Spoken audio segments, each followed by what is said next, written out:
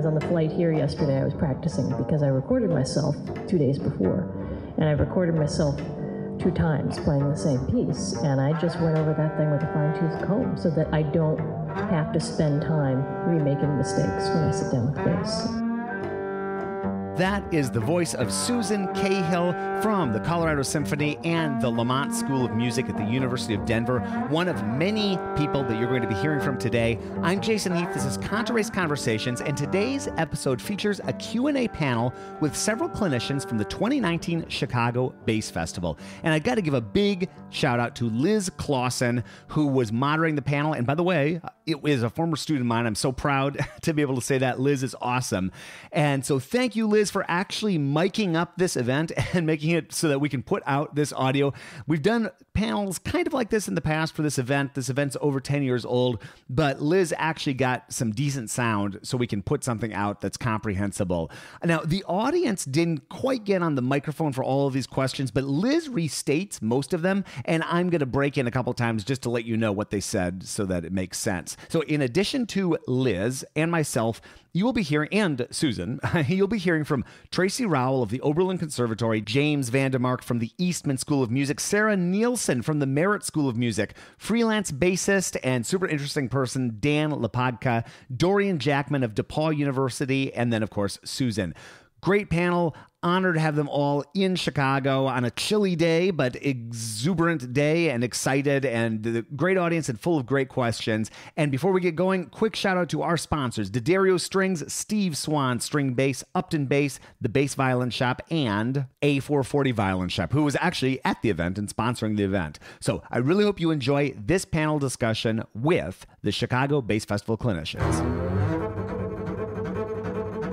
All right, welcome to our Q&A session. This is your chance to ask any questions related to bass or music that you might have for our clinicians. Much like some of you here, many of you here, I was a bass player in the Chicagoland area. I grew up around here, and I went to the Chicago Bass Festival when I was in high school, and now I work in arts administration, and I still teach and play bass. And a lot of the people here do a very big variety of things with music. So this is a great chance to ask any questions you might have about the bass or pursuing a career in music, anything that you might be thinking about related to bass or music. I think to start out, we'll just have everyone introduce themselves and maybe say a little bit about your careers and about how you started playing bass, a little bit about your journey. So we'll start over here with Jason. Hey, Jason Heath, and I've been involved with this event since the beginning, so it's very cool to see it grow and develop. And Liz here, who is one of my former private students, emceeing this, it's very cool. So I go around these days to various places and do events like this and things for music education in general and do some performing, but I've done a lot of things. I used to play in the Elgin Symphony here in Metro Chicago. I used to teach high school orchestra and many other things. And I got started in 4th grade and starting violin in Sioux Falls, South Dakota. So that's a little bit about me. Hi, I'm Tracy, and I was bribed to play the double bass in the 6th grade when my mother, who was a very fine violinist, got us to rescue a beginning strings program. And so she paid me $5 a week to show up to class, and we later renegotiated $7.50 if I practiced, and that's how I got started. So, and eventually, I think my parents bought me a bass and stopped paying me allowance for practicing, and there you have it. But I went to school at Rice, and I went to Boston for grad school and freelanced in Boston for a while, and then I was the assistant principal bass of the National Arts Center Orchestra. Do you guys know where Ottawa, Ontario is? Okay, a few of you do. Okay. And then my husband, who was in the orchestra, got into the Cleveland Orchestra, and so life changed, and life happens. We moved to Cleveland, and I started teaching. And I actually think that it started off as something that I was doing just because there wasn't a whole lot of other things for me to do, but it turns out that I really feel like I found my life's work. I teach at Oberlin Conservatory and at the Cleveland Institute of Music. My youngest student is currently, I have 2 4-year-olds up through seniors in college at the moment. Hardly. Well, that's a fascinating story. I'm James VanDemark. My story begins in a similar way to Tracy's. My parents wanted me to do something other than steal hubcaps in my small town of Owatonna, Minnesota. So they encouraged me to join the high school orchestra. It turned out that I was fairly tall for an 8th grader, which is when I began. And the moment I began playing the bass, I never grew. So it stunted my growth in many ways. But having said that, I quit high school at an early age, became principal bass also of an orchestra in Canada, which I shared with Tracy. I played previously as kind of the second bass in the St. Paul Chamber Orchestra, and spent a few years in Canada, returned to school in the US, and was appointed to the faculty at the Eastman School somewhere in the late Jurassic period. So I've been there for quite some time, and continue to play a variety of music. I love teaching. I have students at Eastman from bachelor's through DMA programs. And I also chair the academic honors program at the Eastman School of Music, and do a variety of other things in music as well, and love all of it, particularly activities like this, where I get to see friends of mine that I haven't seen in a long time, and make new ones as well. So anyway, that's me. Hi, I'm Sara. I came to Chicago about 4 years ago to study bass at DePauw.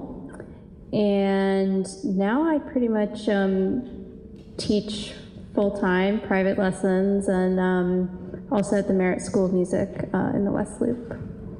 I grew up in DC, and I got into music playing violin. And then in my first year of college, I realized that the bass was actually much cooler and decided to make the switch then. And here I am. Hi, my name is Dan Lopatka. I'm a freelance bassist here in the city. I started playing bass when I was 7 years old, being taught by Virginia Dixon. If any of you know Virginia Dixon, she's amazing and wonderful. But now, as a freelance bass player, it's kind of like wearing a lot of different hats. I don't really get to just do one thing, but I primarily, I'll play with a lot of different bands and a lot of different styles. I work for a music software company. I work as a composer for a video game company, and I teach, of course, too. So yeah, that's about it at the moment. My name is Dorian Jackman, and I'm the double bass professor at DePauw University. My musical journey, I started as a kindergarten violinist. That was a disaster. My mom was a music teacher. So I switched to cello. I played that for about 5 years. And then in 5th grade, I wanted to play the saxophone, but that instrument rental cost was too expensive, and my parents like to save money. So they said, you got to pick something else. So I picked the bass. So it seemed like a logical progression from cello. And so I stuck in music primarily for social reasons, because I liked the people in orchestra. They were really cool.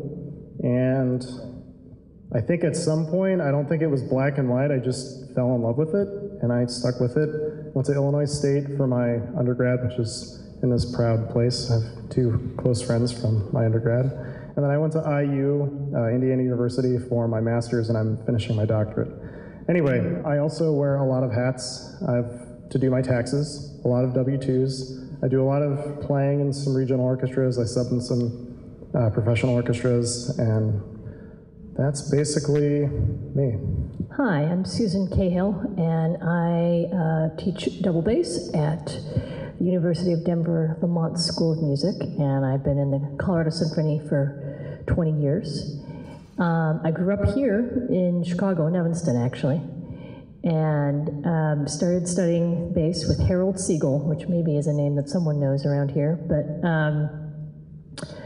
I started actually on piano when I was 4, and I played piano all the way through college. And I got into the bass at around 10, and mostly because I wanted to play drums, and my mother said, no way. There's a lot of mother threads going on with all of this here.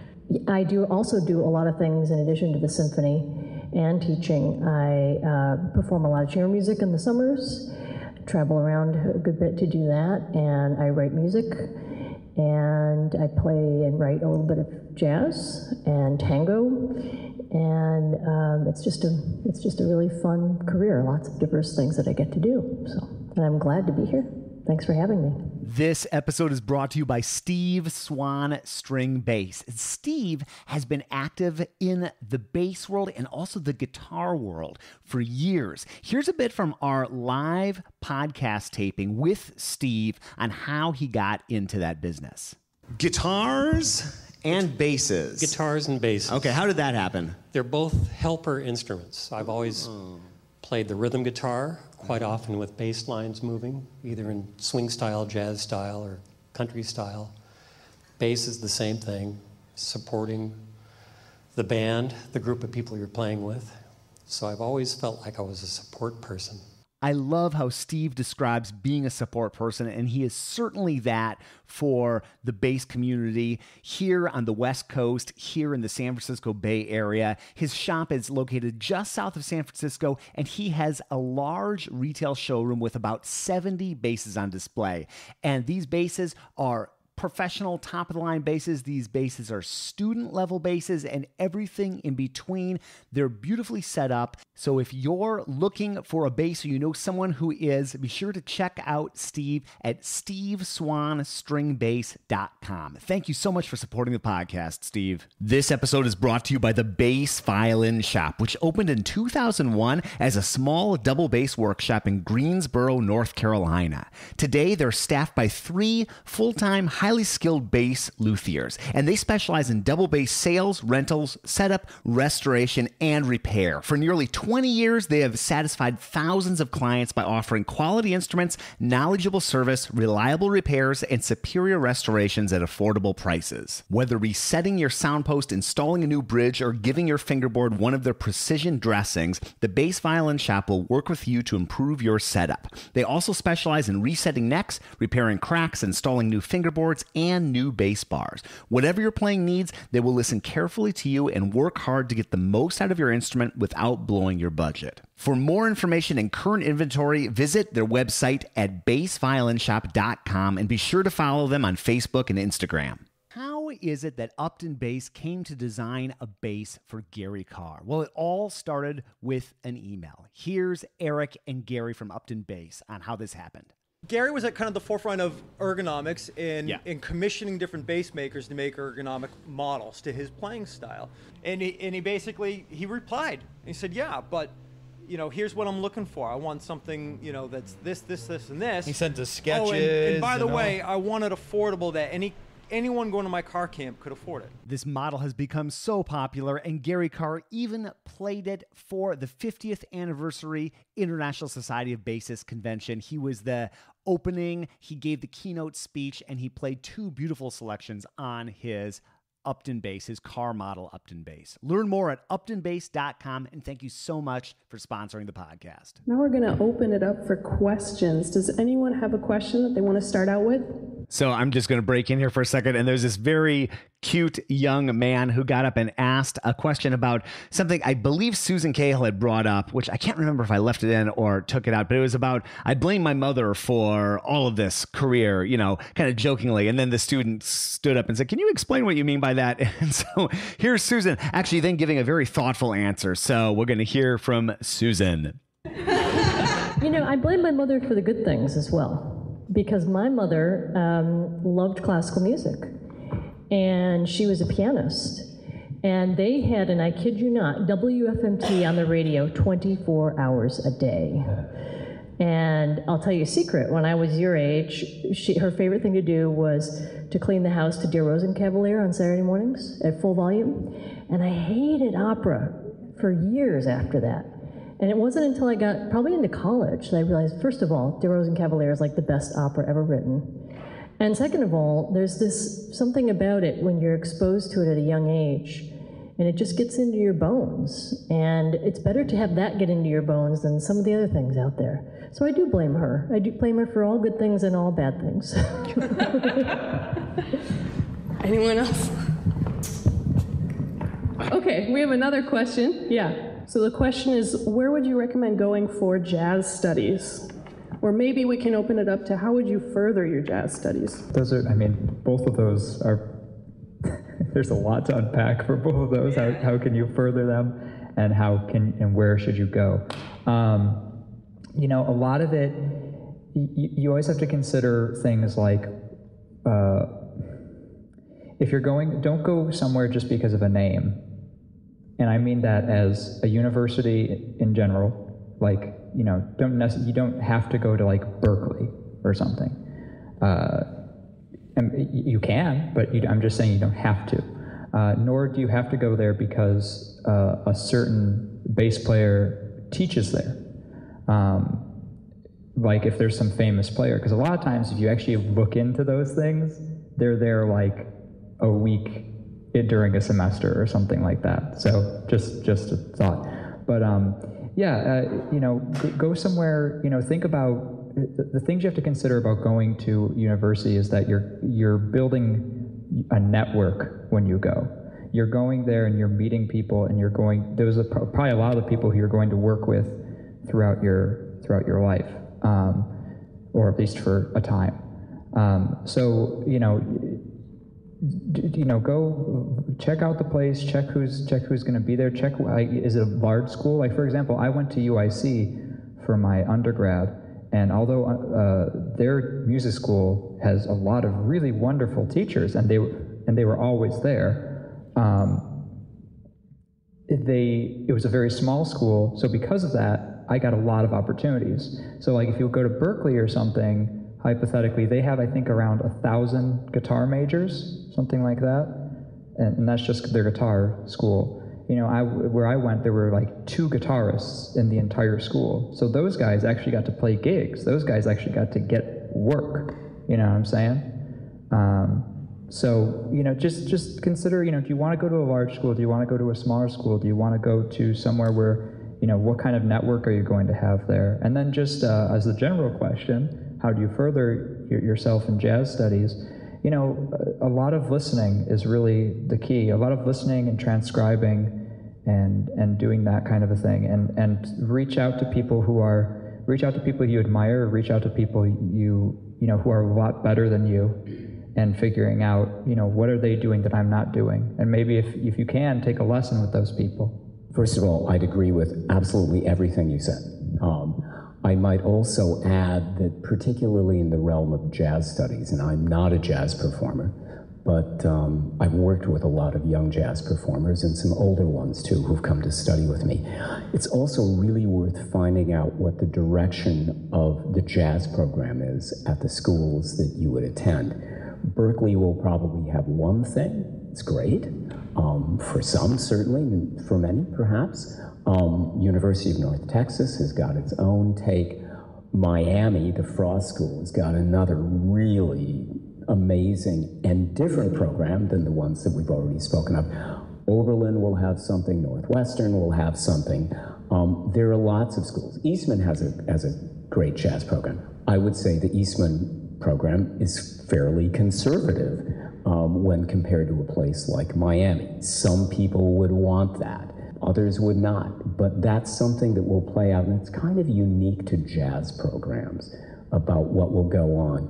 Doesn't mean you can't explore a completely different career if you go to X school and want to have Y career, because a lot of what will play so much into all of that is listening, finding your right colleagues at an early age, and being imaginative and open-minded. I guess one of the things that I would encourage people to do, and it's difficult sometimes to sense this as a senior in high school, particularly in a jazz program, is find an open-minded program and open-minded teachers who are dedicated to you. That will help you further so much of what your possibilities might be. I also am not a jazz performer, but I've seen a lot of young students, and actually one of my former students, I can't take credit for his knowledge of jazz repertoire, but he was a late starter at the age of 18 on the upright bass, and he won a recent ISB jazz competition, and he went to Eastman for his master's degree. His name's Mike Forfia. But my general advice to anyone who's a young bassist who's thinking about jazz is that you really want to learn how to play the instrument before you get to college. And that a lot of jazz young college students that I've seen realize too late or later than would be ideal that they need to master the skills of the bow arm as well. That in this day and age that you want to have as much versatility as you possibly can. And there's a lot of crossover, so you want to expand all of your skills as much as you possibly can so that you have options when you're a little older. I would also add to that a lot of the traditional jazz greats took lessons with classically trained bassists. A lot of them took lessons when they were young with orchestral musicians. And so in the same vein, they learned to master the bow while they were learning everything else. So it's a great idea to focus on all of those skills at the same time. I would add too, for me, when I was looking at schools, I really thought that what I needed was something like a conservatory, but I ended up going to a state school, and I always knew I wanted to do something in addition to bass. Like at the time, I think I wanted to do photography or business. And I couldn't have done that, I think, at a lot of the conservatories I was looking at in a very easy way. And where I ended up was at the University of Wisconsin. And by going to a larger state school that was within a community, a smaller but very vibrant community, I was able to do a lot of gigging. And I was able to start doing arts administration. I was an orchestral librarian in college, and I helped to run a concert series. So I got all of these job skills that I really didn't know anything about arts administration till I was in college, and I got to really learn on the fly, and that was an amazing experience. So the greater university where you're at, every school will have some different kind of a feeling or a vibe, and there will be different experiences that you'll be able to have there. And those are great things to check out as well when you're thinking about a school. Do we have any other questions? Yeah. I'm going to break in here again, and there were two questions that were asked that I believe did not get on the microphone. So they are, number one, do you enjoy practicing? And number two, what do you do to create fun and engaging practice sessions? There might be some people who disagree with this a little bit, but I'm just going to say it anyway. So I do a lot of gigging, and I do a lot of really last-minute stuff, so I have to get ready really fast. And so I've found that actually playing orchestral music to recordings has been very helpful. I don't use any particular recording as a gold standard, oh, this is how they're going to do it, but it helps me learn it really fast, and just playing, at least even if it's fake, playing along with other musicians, even though they're digital, kind of makes it more interesting. Because only working on long tones for 4 hours, yeah, that does get a little bit old, but I just find ways to just keep it fresh, because if you keep doing anything the same way, you're going to get tired of it. I have 11-year-old twins, so I always enjoy practicing. Always. And I wouldn't say that was as much true before I had kids, actually, but to me it really is a break. And I do a lot of very efficient practicing as well, because I have to. And I remember talking to a violinist friend of mine, and we were talking about the difference of how violinists, especially when they're in conservatory, can practice for 7 or 8 hours. And I said, yeah, it'd be nice, but bass, it's pretty hard to do that sustain. Maybe the week before, something, or 2 weeks before something, you do it. And he said something interesting to me. He said, they're mostly wasting time. They're not really getting a lot done in those 7 or 8 hours. So I love to think about my practice in terms of how efficient can I be? How quickly can I solve a problem? When I was on the flight here yesterday, I was practicing because I recorded myself 2 days before. And I recorded myself 2 times playing the same piece. And I just went over that thing with a fine-tooth comb so that I don't have to spend time remaking mistakes when I sit down with the bass. So I was actually talking with Chris about this, so I'll be brief, but I would like to make an app recommendation that has changed my life. And I do not love practicing. I don't, it's not the worst thing I could do with my time, but it's certainly not any of my top 20 favorite things. But I'm having a lot more fun with this app called, and they're not paying me to talk about this, but Modacity. Modacity.co. Oh my goodness. This thing, I started using about a year ago, and it's on my stand every single day. It's like a workout app, but for practicing. And it was designed by somebody named Mark Gelfo, a Northwestern graduate in cognitive science. Not music. Then went to Indiana University for a master's in horn and won, I think, principal horn of Hong Kong Philharmonic, or one of the spots in Hong Kong. Lives in San Francisco now, started this thing, and it teaches you how to practice smart. And I've been using it with my students, and I just can't, I could talk for 20 minutes about it, but check it out. It's really, really good. It's the only app I found like this for music, and it's just incredibly, incredibly useful. Hard to follow up on pushing an app. I apologize. So in fact, I actually love practicing. Yes, there are other wonderful things in the world to do too. I think what you've heard though is that the goal to enjoying your practice is basically recognizing that you revel in often just small accomplishments. But having said that, if your practicing is purposeful, efficient, then you'll probably get something done. There are a variety of ways of doing that. I think one of the great things a teacher can do for a student is direct them. Oh, sorry, it's not an app, but still, it's the idea, whether living or, electronic. If a student can learn how to practice, accomplish something, and enjoy it, then they're on a really good path. It will change, it will evolve, I'm certain, during a long career. But I think being able to enjoy your practice as much as possible and accomplish something efficiently, you're set. I think having music that you really love makes it a little bit easier. And if you're having a really hard time, you can do it in front of the TV. I didn't say that. So I learned that from my husband. He's a bass player in the Cleveland Orchestra. So I didn't say that either. But that's like a coping mechanism. That's not something you want to do all the time. So. Can I add a quick twist into it? It's a real quick twist. So I'm often asked, I have a little different attitude for whatever it's worth. What music do you love the most?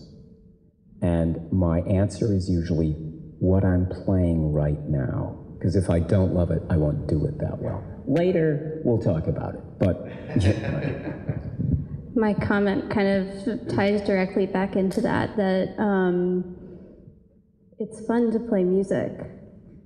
So it should be fun to practice. So if you're not having fun practicing, maybe you're practicing too much. Maybe you're frustrated.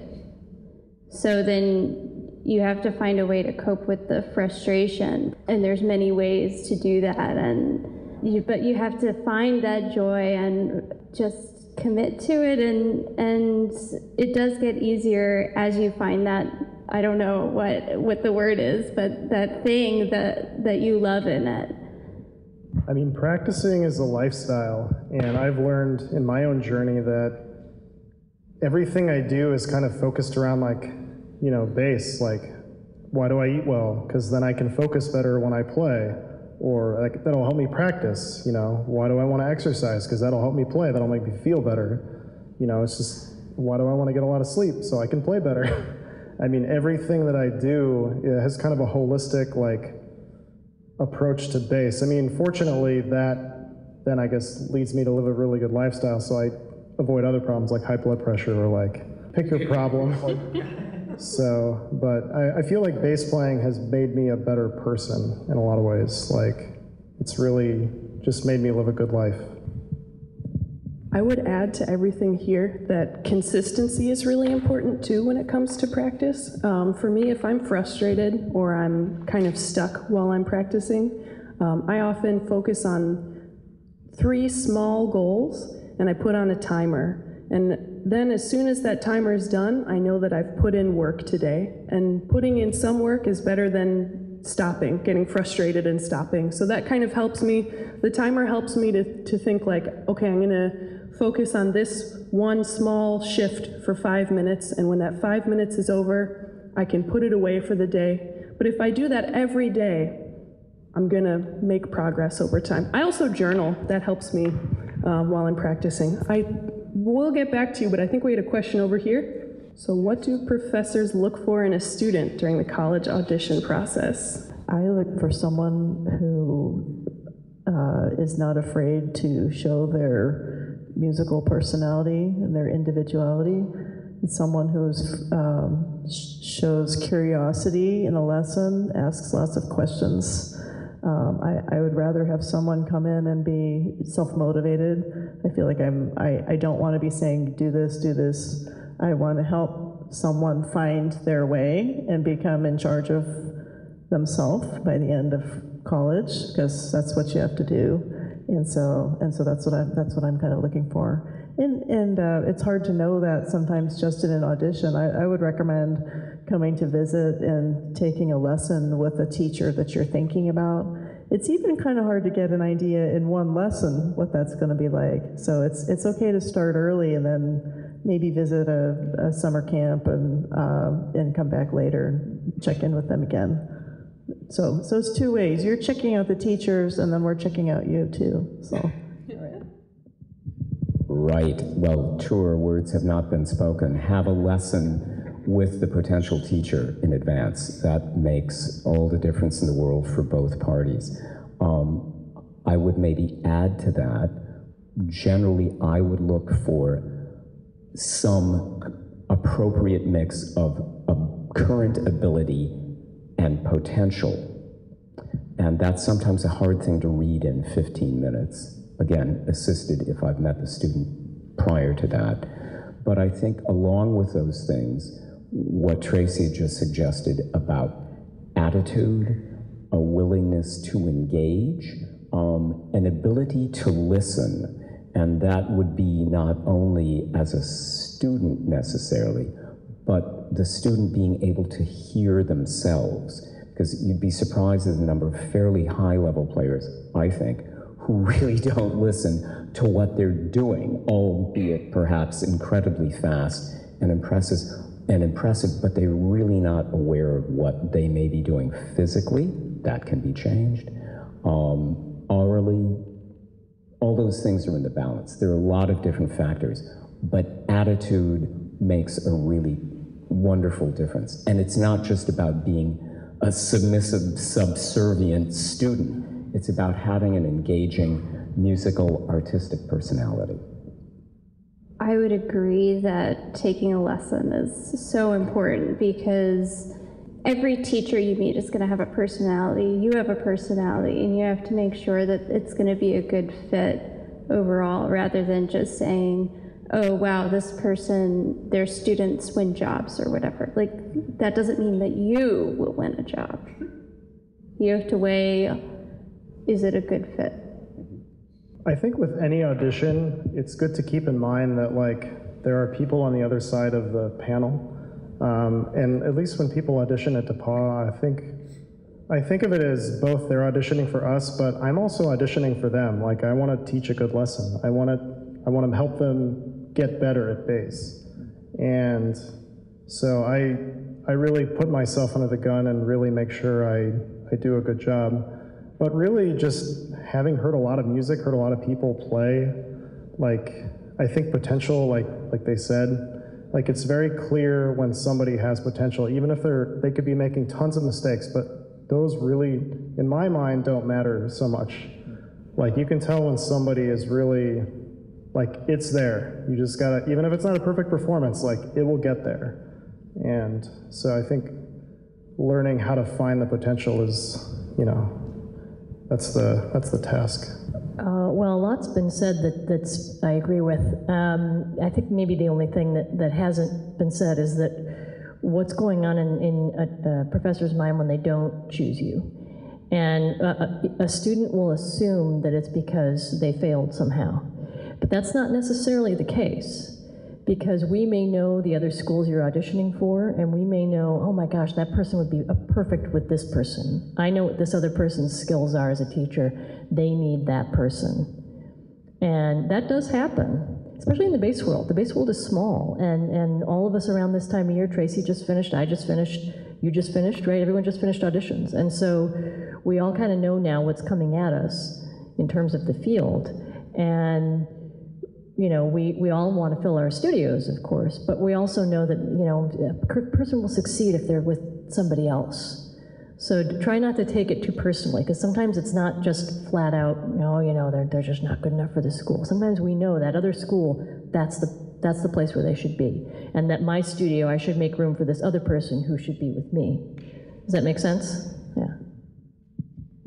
I think that actually happened to me when I was applying for master's programs. One school I got into, but I got no scholarship money at all. I thought I played well. I was really confused, but then the teachers must have talked, because then I got into IU and I got a good scholarship, and so she's right, they must have talked, because that's the only way that I can rationalize any of it.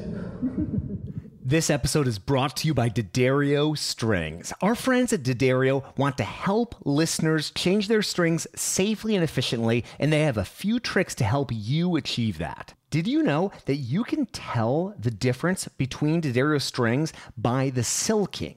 Peg and silking denotes pitch and tension. So E is green, A is black, D is yellow, and G is red. C, by the way, is purple if you have a C string. A thin band of yellow just before the metal winding denotes light tension, and a thin orange band of silking denotes heavy tension. Ball end silking, that's the stuff down by the tailpiece, denotes string family like Kaplan, Helicore, or Zyex. Learn more at orchestral.daddario.com, and thank you so much for sponsoring the podcast. Every violin shop has its own unique origin story, and here's A440's Michael Spadero on how the shop got started. My mother-in-law started this business in 1982, and she was a professional cellist. But the story she told me was that Camille, my sister-in-law, is violinist with the LA Phil. Mm-hmm. And when she was maybe in high school, her violin was being repaired in a shop. Mm-hmm. And for some reason, the shop owner had some legal problem where, like, the Cook County Sheriff or someone confiscated all the stuff. Okay. So the only way for my mother-in-law to get her daughter's violin back was to buy all the contents of the shop at a police auction. Okay. Wow. So since she had all these instruments, I think that's what initially made her start a shop. It's a great shop. I've gone there for years, and thank you so much for sponsoring the podcast, Michael. And folks, check them out at a440violinshop.com. Next question is, I'm going to ask, oh my gosh, so many people now. Sorry, we're going to make sure everyone has a chance to ask some questions. Yeah. Individual strategies for preparing for auditions or recitals. Okay, it's something that I've heard a lot talking to people who have won auditions. If we just say is A-list and B-lists, or A-list, B-list, and C-list. Let's say A-list, B-list, C-list. A-list, I need to work on that every day. That is, and things can move on the list. B-list, pretty good, but it's my old bass teacher from Northwestern University, Michael Ovanian, always referred to as like keeping all the plates spinning at the same time, right? C-list, maybe touch it once a week. I remember Alex Hanna talking about that. And the A-list, B-list, and C-list do change, but you want to kind of proportion your time accordingly. One more plug for Modacity. It's really easy to build those lists, Modacity. Okay. I'm not getting paid. Michael already knows what I think, so I'm going to pass this on. Okay. So, right, in addition to keeping the plate spinning, depending upon those things, is start early and make certain that your practice method and your awareness, two slightly different things regarding an audition, certainly, but same with recital or a big program, is that you're also building up your confidence. You want to play well, but you need to think well, because oftentimes people go into an audition and it feels like this. If you haven't done that, regardless of the size of the program, it gets problematic. You can't just expect that, the good fairy is going to go boink at the moment you begin playing. It's going to be great. You have to prepare for that as well. So it's an important factor in doing it, not to make one a complete neurotic in the practice room, but you have to imagine how it's going to be at some point in your practice, so that if you have enough time, and you don't always have enough time, that's why the spinning plate thing is a great analogy. I would say that I have to set deadlines for myself that are closer than 2 months away, you know, or 6 weeks away, or whatever amount of time you have. So as someone who's not in school, I have to schedule a lesson or schedule a mock and reserve a room and go through all that work to make sure I'm accountable in between. So again, this helps me to stay motivated in keeping those plates spinning. And if I play a mock early on, maybe I'm not playing everything at tempo or whatever, but it's ensuring for myself that progress is being made during that time. I don't often do recitals or things like that, but I do play gigs every weekend, and oftentimes with those, there's a lot of music that has to be learned, and oftentimes it has to be memorized. And my biggest thing is listening, and that's how I learn so much of it. It's just that if I can listen to it and I can sing along with it and I can internalize, that means I've internalized what I'm trying to do. And so that would be like, at least for me, that's my biggest thing, is if I just have to listen and internalize that as efficiently as I can. If I'm preparing for something like big, and I do it right, and I have a lot of time, like let's say a recital, I will set the program, like you want numbers like, I don't know, year and a half before, so that like, that's if I'm playing all fresh material. And I want to have it built in so that I really have an intense period where I'm working on it, and then I put it down so that when I then look at it again, it feels like fresh. But there was a recital where I did it in a matter of months, and it felt like a complete disaster. So like, doing like a recital, for instance, like well in advance, like a year or two before the actual date, for me has been helpful. An audition, I don't know, you have to avoid excerpt burnout, so maybe like 6 weeks, 2 months before, and like keeping it fresh. I think that's the goal. Hey, how you doing? I'm well, thank you. I guess the only thing some people haven't mentioned yet, and I'm sure everyone does this as well, but it often doesn't come to the tip of the tongue, is that I do a lot of that type of practice away from the bass. Like I said, I was on the airplane, I had 4 hours to blow. I'm not going to blow 4 hours on an airplane without getting something done. That's just not my style. So I made sure I had stuff with me, and an airplane is actually a fabulous place to concentrate, because there really is nothing else to do, and you really don't want to focus on what's going on in the airplane. So I do a lot of away from the bass, memorizing, practicing visualization. When I visualize, I try to be very careful that I don't visualize myself as I am currently playing something. I try and take it up a few levels to how I want it to sound eventually. And just dream about how great it could sound, and imagine myself doing it. And I find that to be incredibly powerful, and usually as powerful, or not, if not more powerful than a neurotic practice session, fearfully based, with the instrument. So. All right, we have to wrap up soon. I think we have time for one more question. Okay, yes. So what should you look for if you're a student looking for schools in that school? I had two very different educational upbringings. My undergrad, I had a very amazing bass professor, Bill Kohler. He was full-time, he was there all the time, and he helped me with everything I needed. And I had a very kind of comforting undergrad environment. And then when I went to IU, it was very different. It was more like I was learning more from my fellow students than the teachers, which was kind of like, it was a little different. And so, yeah, I mean, you want to find a school where there's really good peers, but if you go to a school that maybe you think wasn't your first choice, it's not a deal breaker. So I got a lot of great experiences out of both. You know, a smaller college, I was able to gig a lot. I was able to get a lot of like jazz experience playing in big bands because, you know, they needed bass players.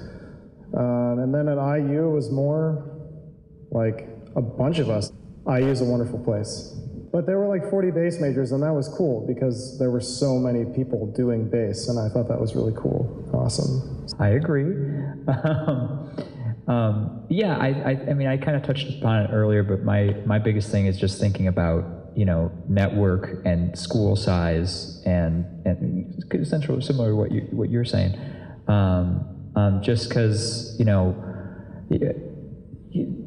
that's going to be what, I mean, I feel like music is one of the things where it's a lot about opportunities. I mean, I guess it's a little bit different depending on what you're going into, but if you're going into like, you know, professional jazz player or freelance player or that kind of a thing, and perhaps an orchestral player too, you know, you're looking for as many opportunities as you can, or, you know, or maybe you want a lack thereof of opportunities and you just want to be able to focus on playing. I know when I was in grad school, I had I had an opportunity to teach some of the courses that were there, and like lead some of the combos and teach a jazz appreciation course and all that kind of stuff, which I may have not had that opportunity elsewhere. So it's just, you know, I look at it as opportunities and school size and just the social aspect of being there. What kind of, you know, people are you actually going to be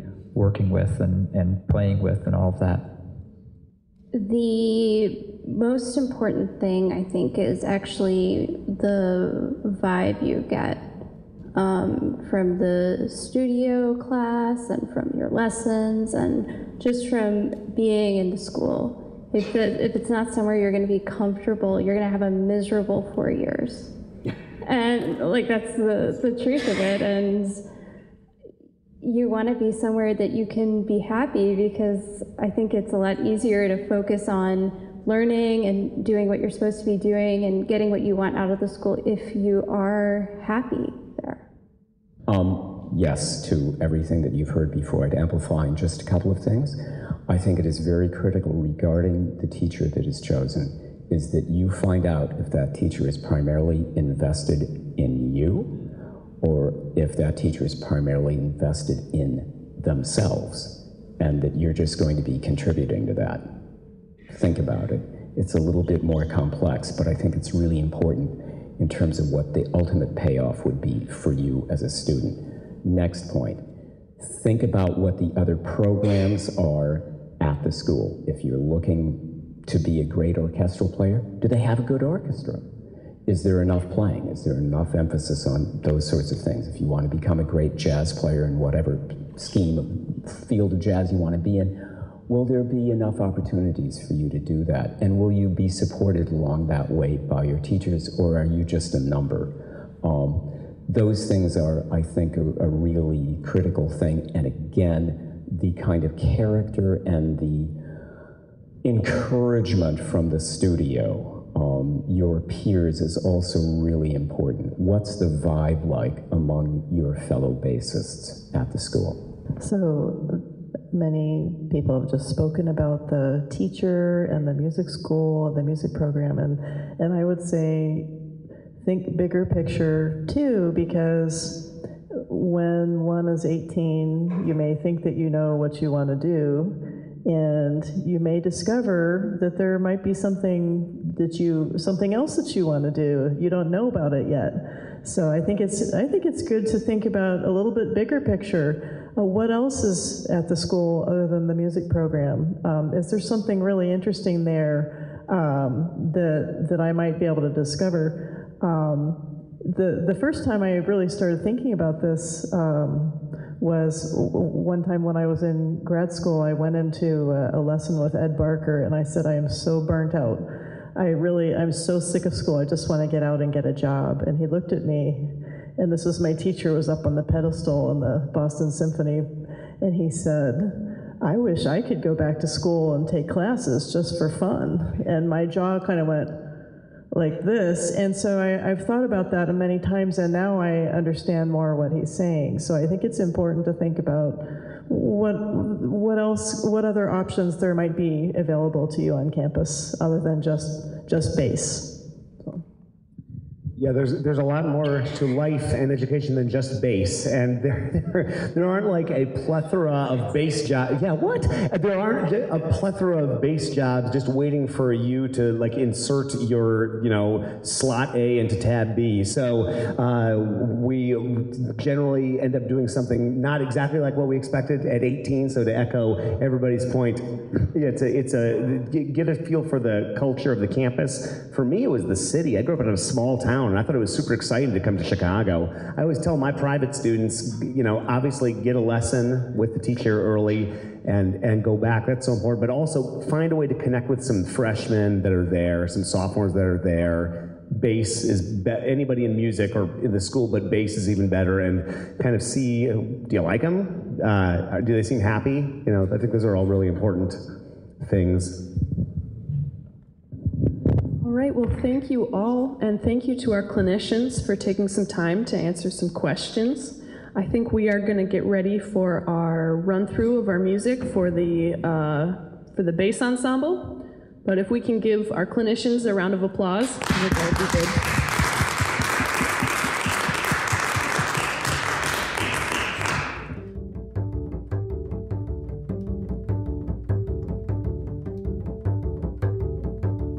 Well, thank you to everyone who was involved in this panel. Thanks to Liz for moderating, Tracy, James, Sara, Dan, Dorian, and Susan. Much appreciated. And we've got links to their pages, their university faculty pages, and of course I linked to Modacity, which I shamelessly bring up every chance I can because I love it. It's great. So I hope you enjoyed this. I do these kind of events throughout the year. Sometimes we get good audio, sometimes we don't, but I love to change it up and share it out. And I think they're interesting discussions, and it's really cool to be able to open up to a much larger audience than was just at the event. Though it's a great event, and if you are in the Midwest and you can make it out, it's going to be first part of 2020 next year, and I'm planning on being there. I should be there. So I have a great time doing that, and I have a great time doing this podcast, and I do it because you're listening. So thank you for listening so much.